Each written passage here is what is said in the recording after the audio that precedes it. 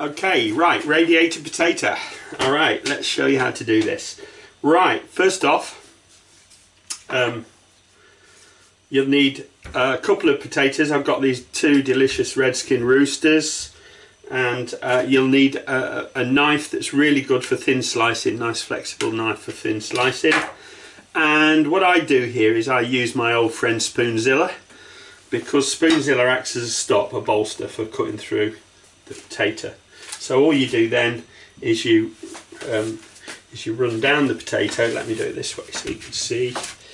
So you run down the potato using the spoon as a bolster, and then you just go down. That way you're not cutting all the way through your potato, and you cut in about 1/4 to 1/8 inch vertical slits through the potato, so that it ends up looking like it starts fanning out a little bit and looking like a radiator, hence the term radiator potato. Okay, you'll see what happens there. It's difficult for you to see in this, but let's get you zoomed up a little bit better. Okay, so there you go, radiator potato. I'll do one more so you see what I'm doing. I'm going to keep that in the shot if I can. And down to the spoon each time, using the spoon as a stop. Too easy, look. And I'm just cutting those little 1/8 to 1/4 inch, or say 5mm slices, vertical slices down through the potato, and to be stopped by the spoon. Try to keep them vertical because you don't want to cut wedges out of it. You just want it to open up like that. Okay, right. So the next thing we'll need is salt, pepper and oil. So we've got salt and we've got pepper and we've got oil. Right, let's get these opened up and get them onto the tray, because that makes it all tidier. Meanwhile, you need to have your oven cranked up to about 200 degrees Celsius, which is around 400 degrees Fahrenheit.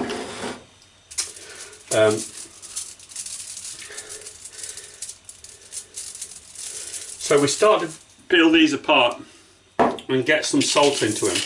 Now, getting the salt into them helps to get the cracks open, and also try to get a bit of oil into each one. A little bit of oil and a little bit of salt. It might help if you've got a pot of salt and you start picking up the salt and just chucking it in there. Okay, get some oil in to each one, and all the way to the bottom. Make sure it gets in each one, otherwise you'll have gaps of it not cooking right. And again with these, get it all in and on. You're only using a little bit really. I mean, you can just have a little pot with oil in it and just lift it in with a spoon if you don't have one of these bottles like I've got. And let me just wipe my fingers. And then back to the salt. Right, I'm going to make myself a little pile of salt here so that I can get in to the gaps. See that salt? I don't know if you can see it, but it's pink. There you go, it's pink Himalayan salt. Mine salt from the Himalayas. Lovely stuff. Not quite as salty as anodised table salt, but it has health-giving properties also, I'm told. I just like the taste of it. So unapologetically, I use it, eat it and enjoy it. Okay, there you go, look. So I use a reflective background. I just use a bit of cooking foil, aluminum foil as you say in the United States.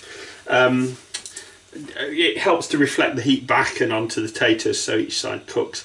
So that goes in the oven 400 degrees Fahrenheit, 200 degrees Celsius for about 40 minutes until we check it.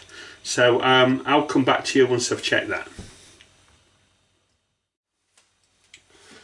Okay, I just checked the radiator potato, and as you see, they're starting to come open. They're not fully cooked through yet, but this is a good time just to squirt a little bit of oil into a cup. So there's about a tablespoon of oil, and I'm just now brushing it over the radiator potato just so we get a nice finish on the radiator potatoes. And that will, now that they're starting to come open, it'll be a lot easier to get the oil into there. So that's painted it on till all the oil's gone, and oh, it's starting to fall open, look. There you go. And then just a bit more seasoning at this stage, and remember me and my black pepper, crazy about it, boys and girls, crazy about it. And that's done, that's ready to go away back in the oven now until it's finished. Okay, I just thought of a little cheat I can share with you. I've got a little bamboo skewer. I'm just going to ease that into there and just allow them to separate a little bit before it goes back in the oven. How about that? There we go. And into the oven.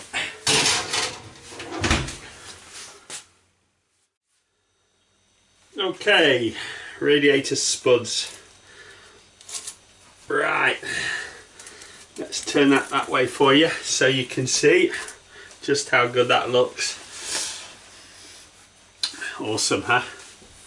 Let me give you a bit of a close-up. How about that? Delicious radiator taters to adorn any table. And I'll just pull out the little bamboo skewer there, because that held it all together. So now you've got nice flaky bits of roast tater ready to go, and delicious. Absolutely lovely with a dollop of sour cream and chives. If you got sour cream and chives, that's a like 90s style dressing for a potato. Alright, enjoy.